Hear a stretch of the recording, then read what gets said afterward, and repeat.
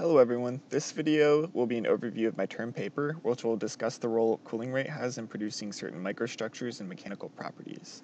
So cooling rate is very important in determining the properties of steel. Controlling the proper cooling rate is vital for metallurgists to yield the desired microstructure of steel and obtain the necessary strength and ductility that fulfill their given design constraints. The discussion will revolve around microstructures that result from water quenching, air cooling, and furnace cooling. It will then compare how those microstructures can be used to determine the resulting mechanical properties. So on this slide here, you can see an iron-carbon phase diagram. So we're going to go over three different cooling mechanisms: water quenching, air cooling, and furnace cooling. For our discussion on the role of cooling rate, we'll look at an experiment conducted by Professor Jinan Nagy at the Iraq Institute of Technology. Steel is a combination of iron and carbon that exists between 0.05% iron carbon content all the way to 2.1% iron carbon content. The steel we're looking at today is steel 35, and all samples are actually 0.39% carbon content, which is considered hypoeutectoid steel.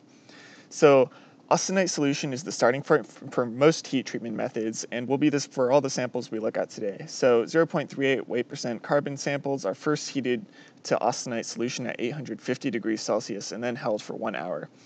And you can see that here by this blue point. All right, and so after that, each sample is cooled using one of the three cooling rates, which is water quenching, obviously the fastest cooling rate, and then air cooling, second fastest cooling rate, and furnace cooling, which is the slowest cooling rate. The microstructures, when undergoing cooling, are mainly driven by the diffusion of carbon atoms, and this is because austenite can hold more carbon atoms in solution than ferrite can. As you can see that here by this solid line. All right, moving on to the next slide. This image shows the resulting microstructures of the steel samples after cooling. As you can see, sample A shows the microstructure of the steel 39 before any heat treatment. Sample B shows the microstructures after being water quenched. Sample C air cooled, and sample D is furnace cooled. The microstructure of group B samples right here, which underwent water quenching, are expected to consist of non-equilibrium martensite phases. Because of the high cooling rate and insufficient time for carbon atoms to diffuse from austenite solution, there is a strain buildup that distorts the lattice. The lattice then becomes a body-centered tetragonal martensite phase, and that's due to the strain caused by the carbon atoms. This would normally be a body-center cubic phase ferrite, but it distorts the lattice and is body-center tetragonal. The high strain rate in martensite phase is good for steel because it's the main source of strengthening and has high hardness.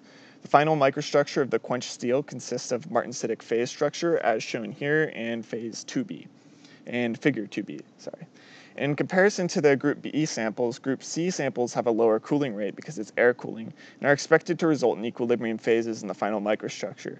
The phases that result from the air cooling from austenite solution are ferrite and perlite. The point at which ferrite starts to form is denoted as X1 and is the upper critical temperature point for ferrite to begin forming. You can see that here by this top part where the tie line hits this solid line right here. That's X1. That's the upper critical temperature point. And then there's a lower critical temperature point, X2, shown just below that, which is where the carbon atoms diffuse from austenite to become ferrite in a body-center cubic lattice structure. Each austenite grain becomes richer and richer in carbon as carbon diffuses from other austenite grains. Eventually, at the lower critical temperature point, there is a combination of ferrite and highly rich in carbon austenite. For a 0.39 weight% carbon hypoeutectoid steel, the expected microstructure at the lower critical temperature point, X1, is 50% austenite and 50% ferrite, because 0.39 weight% carbon is about halfway between the eutectoid point, which is at around 0.83 weight%. So during the phase transformation at 723 degrees Celsius, austenite grains begin to become absorbed by ferrite in austenite, or Fe3C, cementite. Ferrite and cementite grow adjacently in a lamellar or parallel-like structure to absorb the rest of the austenite grains. The resulting structure is called perlite, which remains in the final microstructure during slow air cooling to room temperature. It is expected that the final microstructures for slow cooling will be at about 50% perlite and 50% ferrite, because that 50% austenite before turns into the perlite. It gets absorbed.